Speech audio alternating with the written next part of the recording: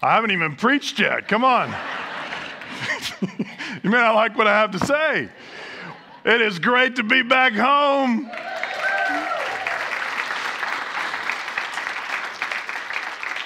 You have no idea how good this feels. This is wonderful. It is so great to see familiar faces and get to know new ones. As I was driving this morning to the church, I thought to myself, no, this is surreal. What year is this right now? I have a little less hair than I did when I was with you a long time ago, but it is great to be back with you. I tell you, this is a special church. I know many of you already know that, but this is a special church down to its very, very core. And Brandy and Paul and I, my gosh, we have been overwhelmed by your love and your welcome, the amount of cards and gifts. I'll be writing thank you notes for the next 9 months. It has touched our hearts. I just had forgotten how much this church loves to love, and you do love to love. And that's what it's all about, amen? Amen. And I want to say a special word about Reverend David McIntyre. What a man.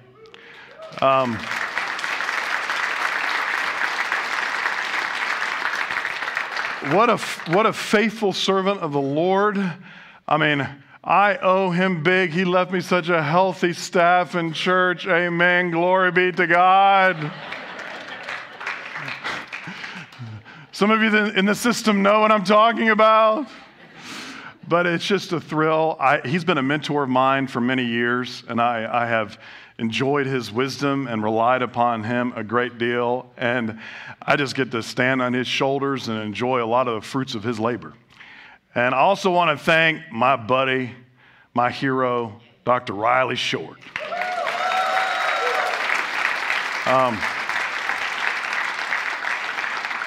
If you don't like what I do today, blame him, because everything I know, I learned from that guy. But Riley, I love you, your brother, and what you've done for this church in the interim is amazing. I appreciate you so much. You have no idea. And I appreciate all of you. And I have some words I have prepared for you. Can I share with those for a few minutes here? All right. Let us be in attitude of prayer together. Eternal God, we do thank you for the gift of this day. What a glorious day of worship. We sense your presence, Lord.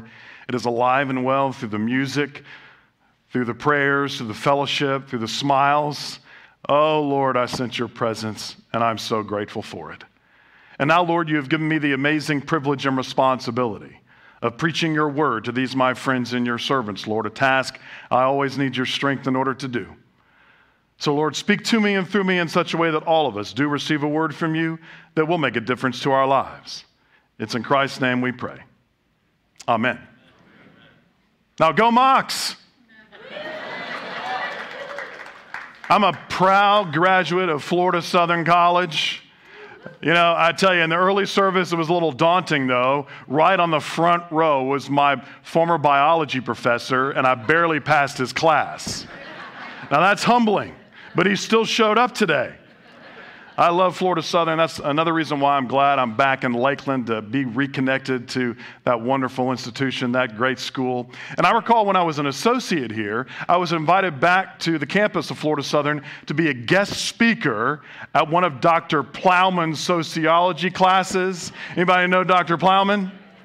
He invited me as a clergy person to talk to his class about local pastors in the community, what our role is, how we affect the community. Well, I was really wet behind the ears. I had no clue what I was doing, but I showed up anyway. I thought I did a pretty good job. And at the very end, we opened it up for Q&A. And right as I opened it up, there was an eager student in the back of the class. She raised her hand high, and I said, yes, ma'am. She said, why are you a Christian? I said, excuse me? Why are you a Christian? I mean, I'm taking this wonderful class on world religions, and there's so much beauty and truth in all these religions. I just want to know, why are you a Christian minister? Why did you choose to be a Christian? Let me ask you that today. Why are you a Christian? If you went out to lunch today and you met up with friends that didn't go to church, or you got chatty with the waiter or waitress and they asked you, why are you a Christian? Why do you go to church? What would you say? Would your answer be convincing? I have to confess to you, there was a time when that question really haunted me, and I did not have a good answer for it. I've always grown up in the church. I've always been a Christian. But there was a time when I became a youth and I began to think critically about my faith. And I began to ask the question, if I had been born in a different home, with my parents not being Christians, would I still be a Christian? Would I still follow Jesus Christ? If I had been born in a Hindu family, would I be a Hindu? If I had been born in a Buddhist family, would I be a Buddhist? I mean, there are thousands of religions that are recognized in this world. What makes Christianity so gosh darn special? What makes Jesus so special? And maybe if some of you are honest, you've asked that question before. Maybe you're asking it today. And you often wonder, if I had been born in a different situation, would I still be a Christian? If I had been born into an atheist family, would I honestly still be a Christian? Maybe you had a professor that challenged you one time, or maybe you saw a documentary about world religions, and ever since then, you have questioned the validity of your faith. Or maybe you're someone in worship today, and you're just on the cusp of making the decision to follow Jesus Christ. But the one obstacle for you has been, why Jesus instead of another religion? Well, this morning I'm going to tell you why. That's what I have prepared, so that's what I'm going to do. This morning I'm going to tell you why. After this message today, you will hear what I believe is the most convincing, the most compelling, the most penetrating reason why I follow Jesus Christ and why many people follow Jesus Christ. And for many of you who are on the cusp of following Jesus, this might be the tipping point for you, because I believe this message could be a game changer for you. Because when I was on my quest during my time of critical thinking about the faith, through much prayer and research and talking to people I trusted, I came to the conclusion that I'm going to share with you today. And that conclusion was so monumental to me that not only did it allow me to make a recommitment to Jesus Christ, but it was very instrumental in my call to ministry, my call to preach Jesus Christ. So what makes Jesus so special? What makes Jesus so compelling? I'm going to let the Gospel of John tell us today. I love the Gospel of John because John doesn't beat around the bush. He doesn't begin his gospel talking about the manger scene or the birth of Jesus. He simply begins his gospel by telling us why Jesus is so compelling and why Jesus' love and light is so life-changing. And he begins the gospel this way. In the beginning was the Word, and the Word was with God, and the Word was God. He was with God in the beginning. Through him, all things were made. Without him, nothing was made that has been made. So what is John talking about? He's talking about Jesus. So why doesn't he just say Jesus? Because John is trying to tell us something very particular, very special about Jesus. Substitute word with Jesus. When you look at the word word, that can mean God's personality, God's essence. And so that means that Jesus Christ is God's personality on earth. Jesus Christ is God's essence on earth. And that personality created this world. And John continues, in him was life, and that life was the light of all humankind. The light shines in the darkness, and the darkness has not overcome it. The true light that gives light to everyone was coming into the world. That means God's light, God's personality lights up this world. You ever know anybody, and you often say about them, well, she lights up a room. He lights up a room. What John is saying here is God's light lights up the world, and there is nothing, not even darkness, that can ever overcome it. But then John says this, he was in the world, and though the world was made through him, the world did not recognize him. He came to that which was his own, but his own did not receive him. Here's the sad thing. Even though John talks about the light of God and the personality of God, he's telling us that some people will not accept it, that some people will not receive it, that some people will not embrace it. I'm going to tell you why in a minute. But then John tells us what happens when we embrace God's personality in Jesus Christ. He says this, yet to all who did receive him, To those who believed in his name, he gave the right to become what? To become what? Children of God. That means those of us who embrace God's light in Jesus Christ, that amazing personality, it is life-changing. And how is that possible? And here it comes, one of my favorite verses in all of Scripture. And the Word became what? Flesh. And made his dwelling among us. We have seen his glory, the glory of the one and only Son who came from the Father, full of grace and truth. And there it is. And there it is. God's personality intersected human history 2,000 years ago. Now, God's personality, Jesus, has always been. But 2,000 years ago, God's personality intersected human history. So why did John say that some people never received it or understood it? Because we all know that God and Jesus came in a way no one expected. He wasn't born from royalty. He wasn't born in a palace. And why is that? Well, if God and Jesus had come in a high horse, he would have been intimidating. If he had been born from royalty in a palace, he would have been unrelatable. But a little baby born in a humble manner, oh my gosh, that gets to our heart, doesn't it? There is nothing more disarming. There is nothing more penetrating than a little baby. I can tell you that's true. For 18 years, Brandy and I were told we could never have kids. And so we resigned ourselves to the fact we would be the crazy aunt and uncle. Now, I'm still the crazy uncle despite all that, but we resigned ourselves to that. Then one day, I was serving in St. Pete at Pasadena Community Church, and I come home from preaching, and I am exhausted. And I walk through the door, and Brandy has a really interesting look on her face. And she said, "Charlie, I'm pregnant." "That's a good one, sweetheart." "No, I'm pregnant. I've been to Walgreens. I bought 10 pregnancy tests, and they're all positive." I said, "Holy Moses." No, I said something else, but I can't repeat it in the pulpit today. I'm in 42, 43 years old, and my wife is pregnant. Oh my gosh. But let me tell you, he has changed our world. Here are some pictures of him. I only have 35 to show you today. Now, the one on the left, I want to tell some of y'all, I'm raising this boy right. That was like the second day in the hospital. He's in his Def Leppard onesie. And I'm in my Def Leppard shirt. Now, some of you come to know I love 80s hard rock, the best genre of music in the history of music. I'm raising him right, and that's another sermon, all right? But when he was born, I tell you, I would have given you all the money in my bank account. I would have even given you my golf clubs, and they're tailor-made, and they're really nice. I would have given you anything. The joy of that boy being born, and it was such a touching moment. The first thing Brandy said when he was born, she said, "We've waited 18 years for you." But now he's 6, I'm 49, and he keeps me going. But a baby has a way of changing things, doesn't it?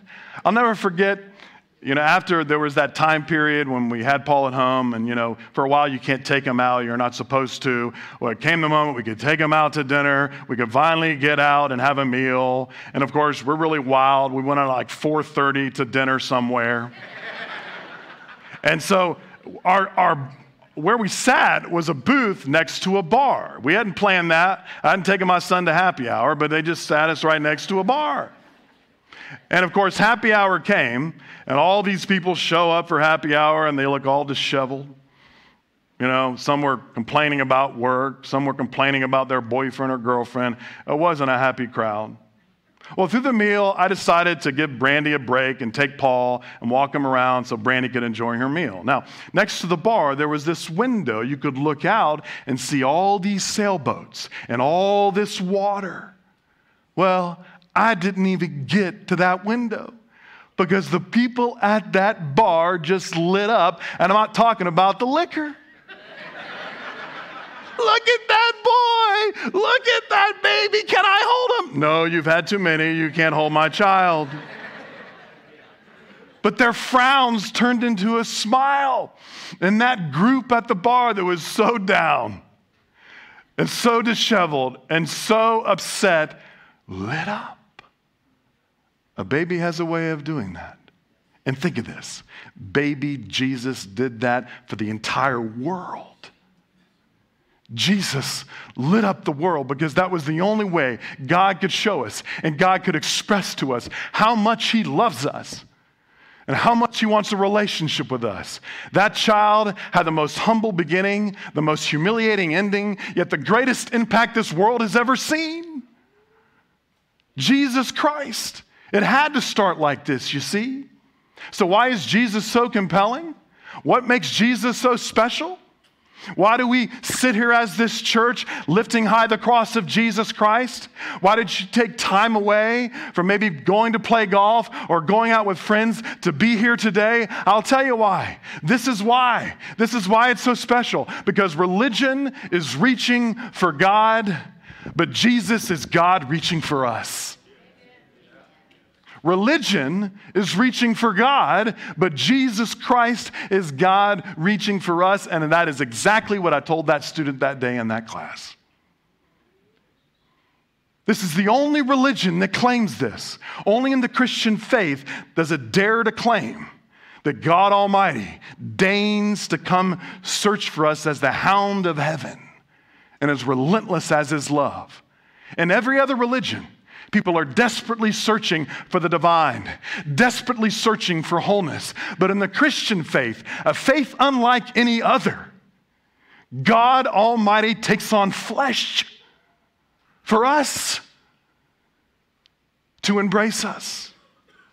And the question is, will we embrace him? And to be honest, for me, this is the only way I could put my arms and my brain around God Almighty. And some of you have heard the name Max Lucado. He's an author, doesn't have an unpublished thought, but he's written some pretty good books. I don't know him personally, but he seems like a nice guy. But he talks about a time in one of his books when his family went on a vacation in the United Kingdom. And they visited this castle. And this castle in front of it had a labyrinth, these kind of shoulder-high hedges, this maze. Think of the closing scene of The Shining. Well, maybe that's not a good reference for a sermon. Anyway, you get the picture, right? I got a letter on that one,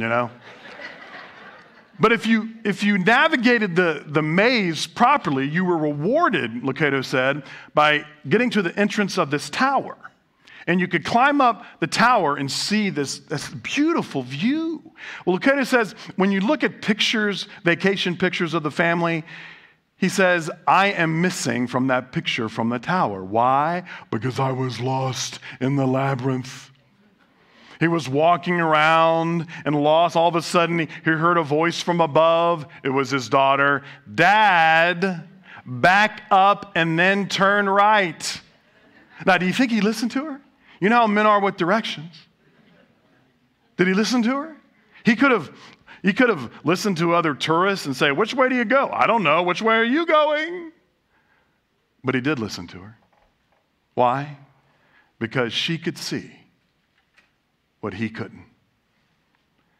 And it's the same way with religion. It's the same way with faith. I don't know where some of you are when it comes to religion and faith. Maybe you're just seeking and you're like, I can't understand. There's all these opinions and all these choices. I don't get it.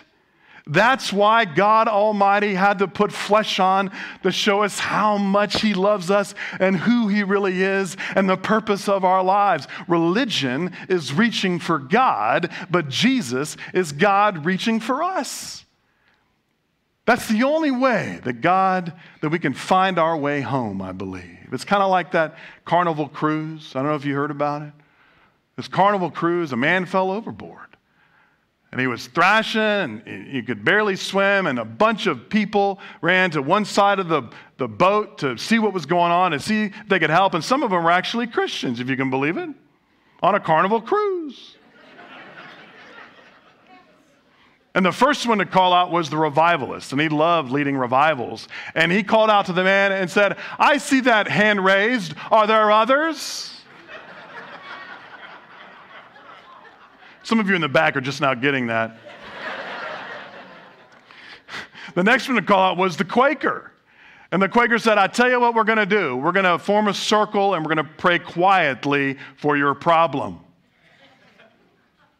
And then the Baptist, well, you know those Baptists. The Baptist said, hey, buddy, that's the only way to be baptized. Good for you. Then the Presbyterian said, I'm sorry, it's just the will of God for you, brother. Then the Methodist, oh boy, the Methodist called out, I'll tell you what we're going to do about your problem. We're going to form a committee and look at your problem. We're going to meet once a month, every Tuesday at 7 o'clock and bore everybody to tears, but we just might find a solution. But then this ugly person that smelled showed up. Everybody was asking, how did this guy get on the ship? And he jumped out, swam to the man who was drowning, and brought him home. And when the man said, who are you? He said, my name is Jesus.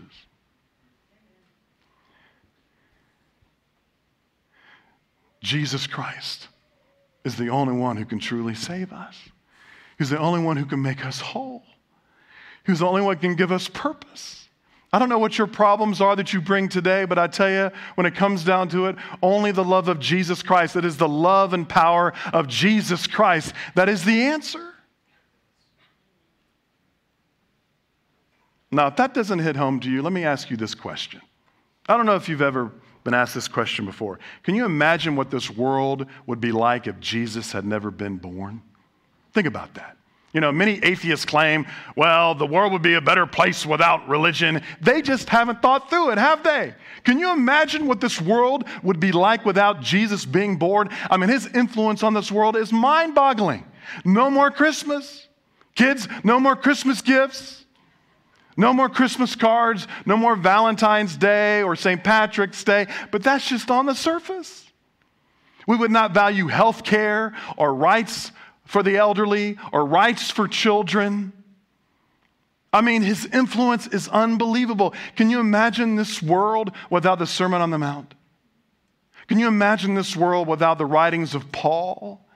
Can you imagine this world without the writings of St. Augustine and Aquinas? Can you imagine this world without all the art and books that have been influenced by Christianity? Can you imagine this world without Handel's Messiah? Can you imagine this world without the Hallelujah Chorus? Can you imagine this world without Oxford, Harvard, or Yale? That's right. Those were institutions first began by Christians to train Christians. Can you imagine this world without those who abolished slavery? Can you imagine this world without Bonhoeffer and those who went against Hitler? Can you imagine this world without the Red Cross? Can you imagine this world without AA and the 12 Steps? Can you imagine this world without Martin Luther King Jr., where the call for civil rights began in the church? Can you imagine this world without the influence of Mother Teresa? But most of all, can you imagine living your life without knowing that God's love is accessible? That God's love is penetrating, and God's love wants a relationship with you, that God's love wants to make you whole? I mean, just imagine, those of you who follow Jesus Christ, what your life would be missing without Jesus Christ. And for those of you who are about to make a decision, imagine what your life is missing. Because I've said it before and I'll say it again. The love of Jesus Christ is the most powerful force in the world. And the only thing that truly changes people, the only thing that's going to change this world is the love and power of Jesus Christ. And if you ask me, Charlie, what is your vision of the church? What is your mission? What are you going to bring? It's very, very, very, very simple. I am here to proclaim the good news of Jesus Christ, so all of us can share the love of Jesus Christ, to experience the love of Jesus Christ and empower people to share that love with this community and world. That's why we are here. That's why we exist. And here's the fun part. All of it's fun. This is the funnest job in the world. But here's the great thing. once you are changed by Jesus, the fun part, I believe, is when Jesus gets into your heart so much that his relentless love wants to reach others through you. I come in for a landing with this. I'll never forget when I was in seminary at Emory, Chandler Bible College at Emory University, right? And my first year of seminary, I was in what is called supervised ministry. We really called it supervised misery, but that's a whole other thing. Basically, it was this. If you want to be an ordained minister of the gospel, go and visit sick and dying people for a year and see if you still want to do it. It weeded out a lot of people. It was good. Well, I was making my rounds one day. It was the very beginning, and I had no clue what I was doing, but I had a suit on, and I had a badge that said clergy and chaplain, whoop-de-doo, God's man of power and glory, I guess. So I'm walking around, and this nurse says to me, chaplain, and I'm looking around for the chaplain. Yeah, what? Oh, me, that's right. Yes, I'm chaplain. What can I do for you? You see that man over there, she said, in the hospital bed, in that room? I said, yeah. She said, his name is Walter, and no one's come by to see him. He's not doing well, and I haven't seen anybody come to visit him. I said, nobody? She said, no one. Would you mind just going to visit him just for a minute? I said, sure. So I walked naively to the door, and before I got to the door, she said, oh, and chaplain, I need to tell you, Walter is a very angry man. Noted. So I walked into the room. I said, hi, Walter, my name is Charlie. I'm one of the chaplains here. He said, you are you? I don't need a chaplain. I certainly don't need God. Can't you see I'm dying? Get the heck out of here. And he didn't say heck. I said, well, you don't need a chaplain. Do you need a friend? Because I can be a friend. I don't need anything. Just leave me alone. And I started to walk towards the door. And before I got to the door, he said, you know, I wasn't always like this. Had a healthy life, a healthy body. And I slowly began to walk back to the chair next to him and just listened. Sometimes that's all you have to do is listen. And I just listened. And after he finished sharing, I said, Walter, do you mind if I say a prayer for you? I don't think it'll do any good, but you go right ahead. And we closed our eyes and I prayed. And I said something in the prayer, and I didn't plan on it. I just said, Lord, cover Walter in your warmth and love like a warm blanket. Amen. And I opened my eyes, and I couldn't believe what I saw. I kid you not, there were tears coming down his face, and his arms were up in the air. And at first I didn't know what he was trying to tell me or do. And then it dawned on me, he wanted me to hug him. So I wrapped my arms around his fragile body. Never forget this. And he began to rock me back and forth. Yes, Lord, cover me like a blanket. I had no control over what happened through me that day.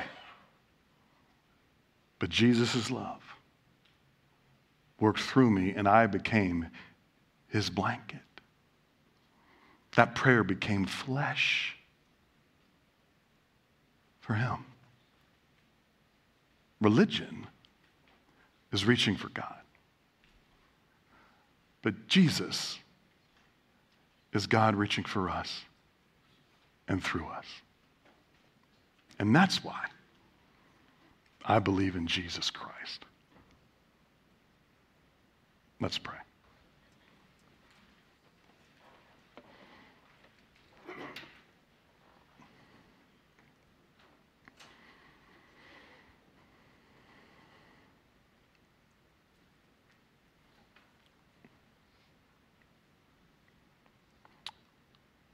Lord Jesus, relentless Jesus constantly seeks after us and seeks others through us. Lord, we embrace your embrace of us. Lord, come save us, come change us, come make us whole. And most of all, come use us, because this world is so desperate for the love that you came to give. It's in Christ's name we pray.